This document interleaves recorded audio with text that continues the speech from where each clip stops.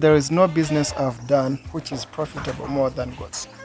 You hear that? With proper management, a well-established goat farm can yield annual profits ranging from $30,000 USD to $50,000 USD. The income generated depends on various factors such as the number of goats, the market demand, product sales, and operational efficiency.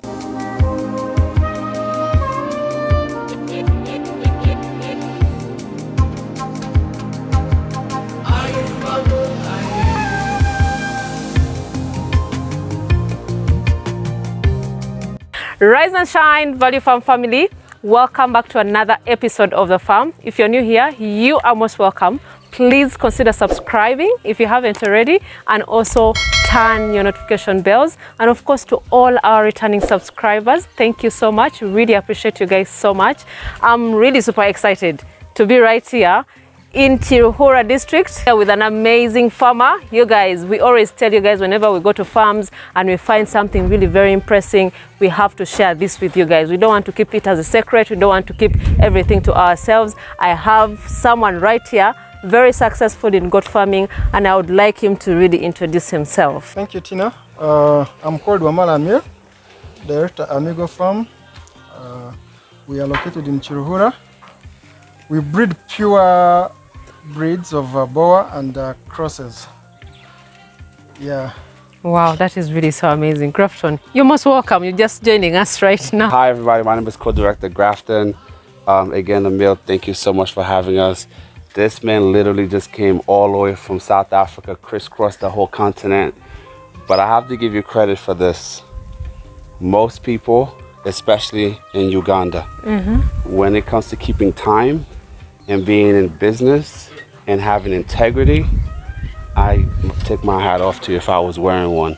Thank you. Because yesterday, he got in late, told us he was gonna be here. We left that house at the crack of dawn. And we still met this man on the way, arrived in time, and everything we thought we were gonna find, we found it on the ground, and it was beyond our expectation. In terms of professionalism, the way this farm is set up, the scenery is fantastic. I know you're breeding pure goats here. I'm sure when people see this video, and of course they've seen your work before, but this is my first time being here. I can definitely see this being an agro-tourism destination in the future. Maybe something else for him to think about. You know, you guys can push a nudge a little bit I'm more. already setting up that. There you go. Right? We're going to see that, yeah. And so in terms of the quality of the goats, guys, the goats are in excellent condition. Of course, by the time you see this, there won't be any available, so you're gonna have to get in line, wait for your turn. But at least you know the farmer, you know the farm, and as a company, we always like to feature some of the best and the brightest.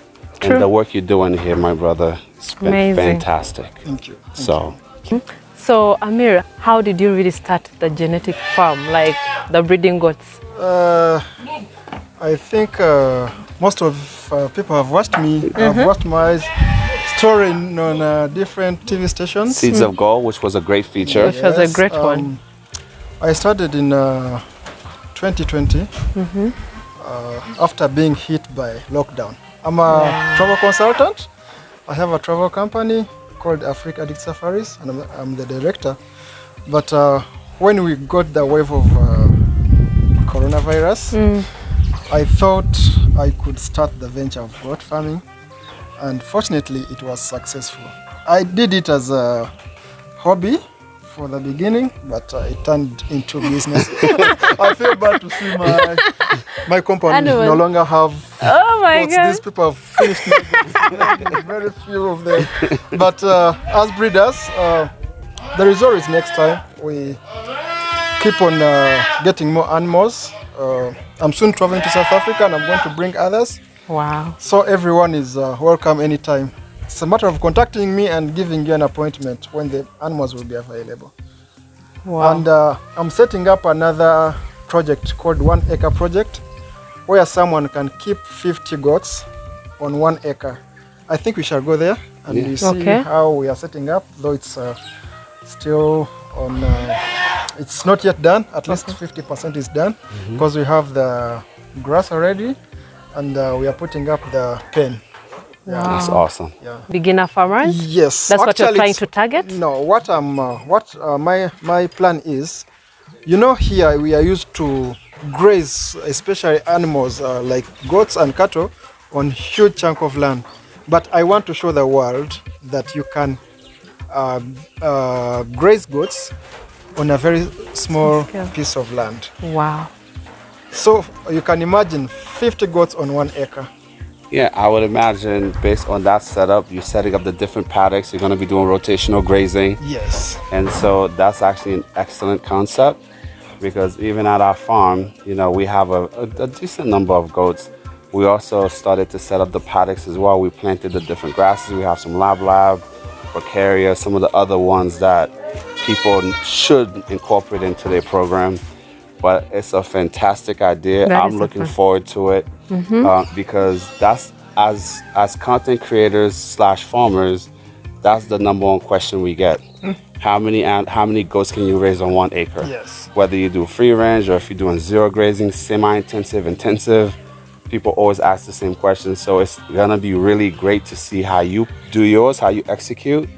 And hopefully at some other time in the future when we come back, because we have to come back, this farm is just amazing.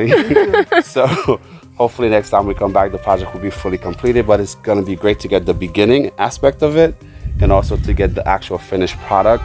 And hopefully you guys can definitely come out here and see it for yourself. I'm really looking forward to it. About management of the goats, as a beginner farmer out there or someone who is into goat farming, how have you managed with the management in your farm right here, for someone who really wants to know? Yeah. Well, for the beginning, I gave it time. First of all, I visited different farmers to learn how they do it. And being in love with these small luminants, I was paying detailed information. On each detail, I was paying attention. So by the time I started, I always tell people, take your time before you begin, study, make a tour study, know the outcome and the input you're going to put in before you venture into any business. So here it's very simple. I have, you've seen my workers? Yes. Very neat. Whenever I'm coming to the farm, I don't communicate, but I find it the way it, as you found it. Yes, very clean. Yeah. So management, then I have a camera. They know that I'm seeing them all the time from my phone. Whether I'm in South Africa, the US, or where, I'm watching them.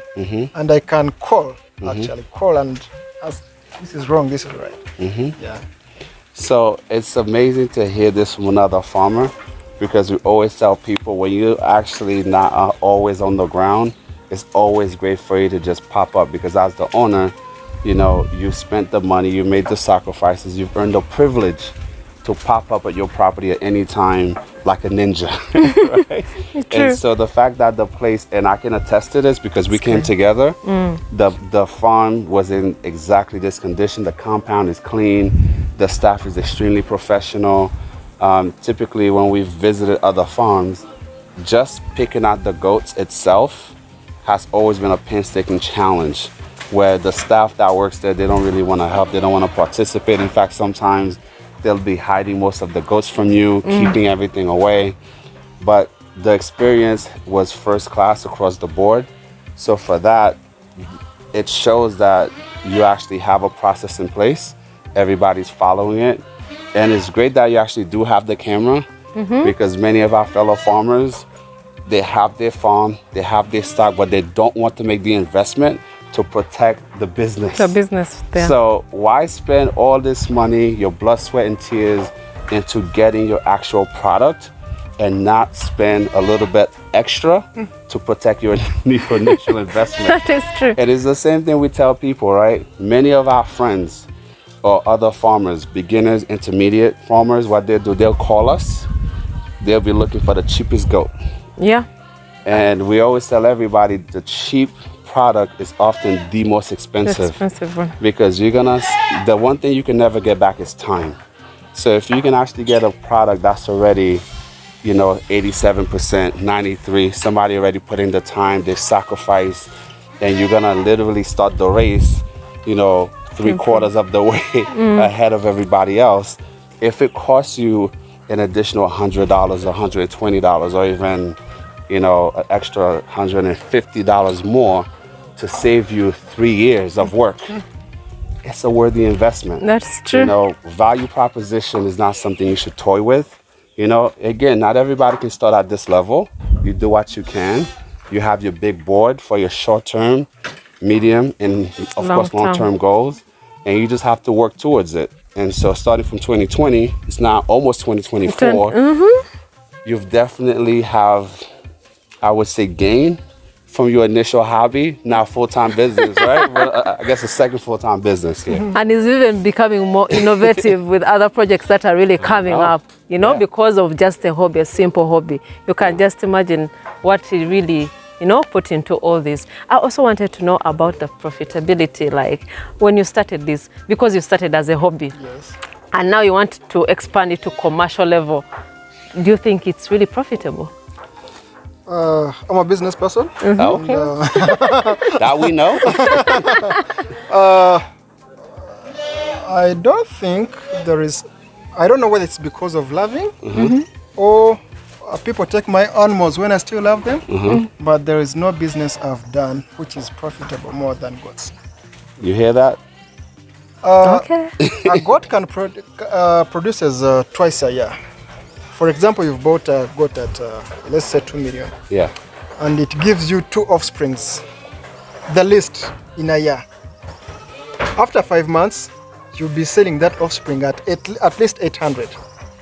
How much is that? And the mother is there. The mother is right there, still giving birth. Still giving birth. By the time you're selling that, after 5 months, the mother is giving birth already. So calculate and see. So I can tell people that goat farming is profitable. You can never go wrong. We get challenges, but we can never step back. We'll always move on.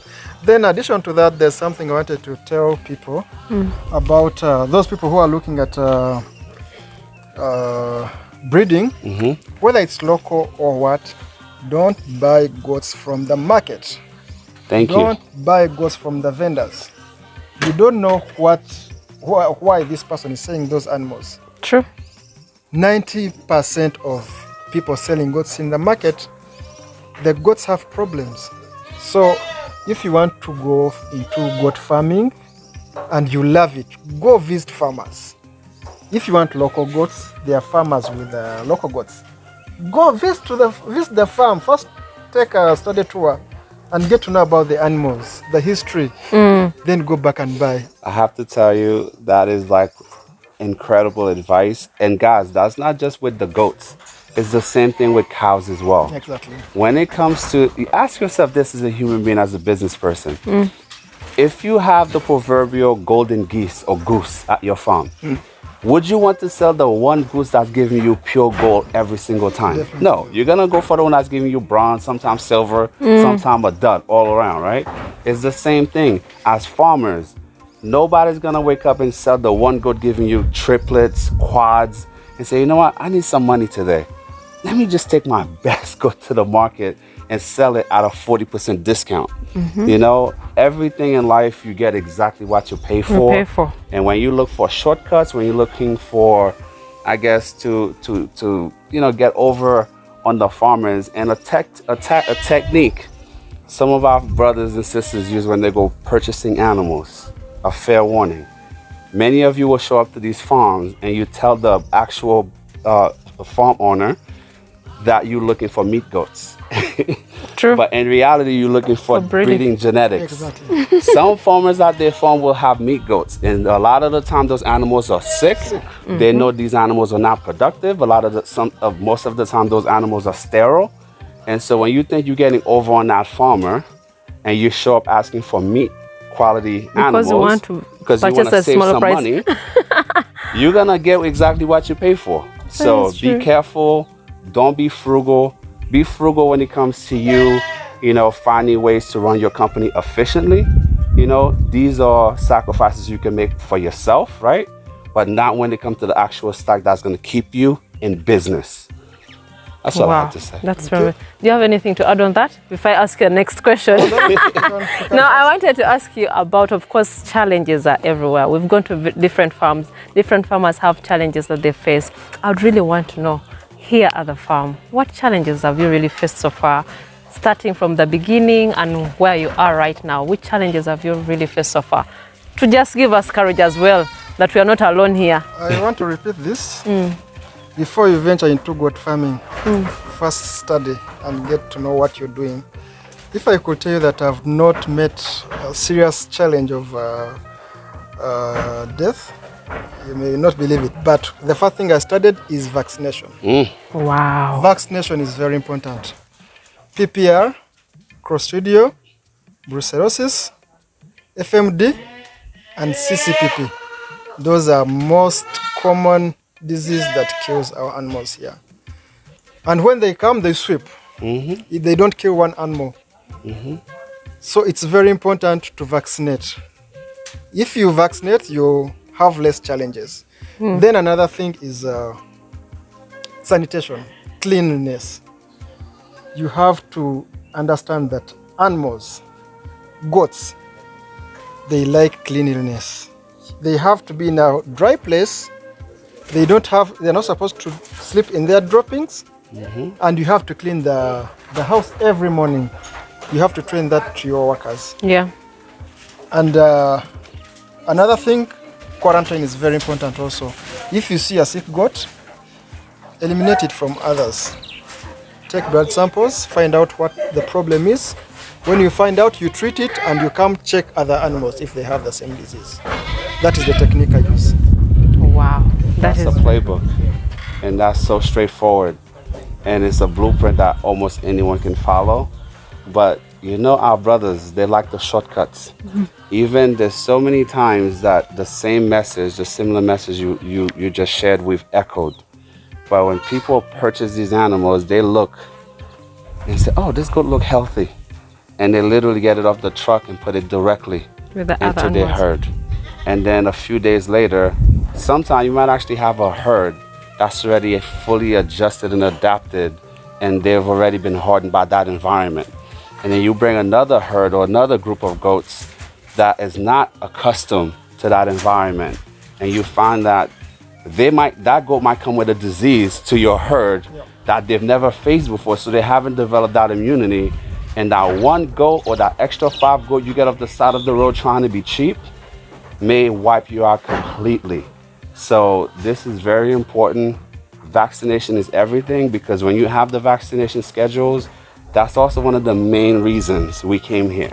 Even before we got here. Yeah.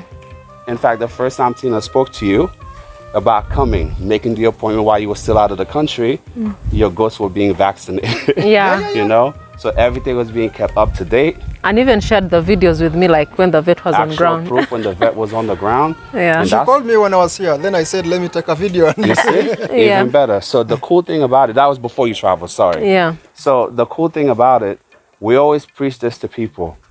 You know, tighten your belt, because many of you, when you want to go out to the club, when you want to buy that extra set of bag, you want to get that new cell phone that comes out every 9 months, you find a way to get the money. When it comes to your business, you have to sacrifice the same way, if not more, because the business you start today could be a hobby, could be a quote-unquote side hustle that might end up replacing your miserable desk job in Kampala within the next couple of years. Yes, that is so true. I was very curious, and I know our viewers right there are also curious about this, because they're looking at the goats that we have here. We have the Boers. Yep. Why did you choose interest in Boer goats, and this genetics, of course? Before doing anything for me, I first make a research. I researched about best goats that can grow well here, because it's almost semi-arid here. And I found Boers are better. And in terms of growth, Boer goats are the best. Wow. Around the world, even if you Google best goats in the world, in growth rate, Boers are the top. They're the top. Yes. So I'm lucky that they like my place. The environment. Yes. I like your place. They are used and they are very okay with it. So Okay. And feeding, they're just on free range. they are on free range. Wow. Yeah. The good enough, at least there's enough land, as you can Completely. see from the background. Completely, it's free range. We don't have anything that we supplement. Yeah, but on the 1 acre project, that's when you're going to do the Yes. other grasses and all Yeah, that yeah, yeah. to inform other people out there that it's really very possible. You know what? Most people have really contacted us, as Griffin said, every day. I don't have enough land. I only have 1 acre. I only have, small piece of land here. So I think something like that is going to be like an eye-opener to so many people out there about it. Before I chose this project, it's quite costly, but it's worth it. Someone would call me. I'm called Amir, but people call me Amigo. Yes. Amigo. I like your goats, but I don't have enough land. I said, okay, how much land do you have? I have 2 acres. I said, that is enough for 100 goats. Like, now I can believe this. And you take time to explain, and someone would think that you're lying to them. Yeah. So I decided to come up with this setup to show the people what I meant. Wow, that is amazing. And I'm looking forward to, maybe when we are opening it, I'm going to invite you guys. We shall definitely come here. Why not? Why not? And where do you see Amigo Farm in the next 5 years? It will be different from here. Much better. Okay. Much better. Because I'm paying so much attention on what I'm doing. And I'm a strategic person. And I love what I do. When I start something, I do it thoroughly. So I'm expecting the best. Not why 5 years? Why don't you talk about 2? Okay, 2 years. Okay, 2 years. I overestimated 2 years in the next 2 years. Yes, because like that project that I'm starting, I'm going to put 50 pure goats. Wow. Yes. That's and 2 really bucks. nice. So it's one of the Things that you're looking at. yes, and that will impress people to see what I'm doing. Wow. First of all, any business, you have to love it. You have to love what you're going into and venture into it. Many people find what I can call comfort zone. I don't believe in 9 to 5 business. I want to. Most people work for others. I'm sorry to say. That is true. It could be rude, but That is the fact. to me, it feels so. Yeah. Get out, think out box, come, visit different farmers, see what they are doing.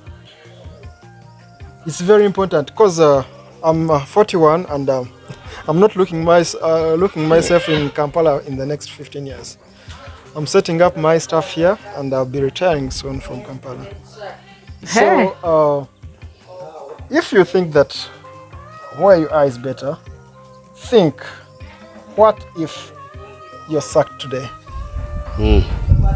That's the first thing. Secondly, what future do you hold in case you retire? How many years are you remaining with to retire? What do you have at home? You get it? Those are the things that you have to look at and come join us. Wow. Wow. I could not have said that any better myself. So, thank you so much, brother. Thank you. Really appreciate it. Keep up the good work. Thank you. Call him Amigo Farms if you really want to reach out as well. But really appreciate you guys so much. I think this has been an insight for you and we can't wait to come back here when he opens the project. When we were coming here, by the way, we were talking about the agro-tourism kind of business but you've not talked about it. I think that is one of the plans that we shall definitely have as well that is coming up, but we shall definitely feature it when he invites us to the farm next time. But I really appreciate you guys so much. If you've really watched this video up to this point and you've not even liked the video, I don't know what you guys are really waiting for. So you can follow him on Facebook, Amigo Farms. Then in case you want to follow Value Farm as well, we have Instagram, Value Farm UG, Facebook, Value Farm, TikTok is also Value Farm. Please go see behind the scenes and also see whatever we are doing at Value Farm. Whenever we are bringing farmers like him, guys, you don't have to miss out all these clips that we shall definitely be sharing right there. But subscribe, tell a friend to tell a friend. Till next time, Bye. Bye.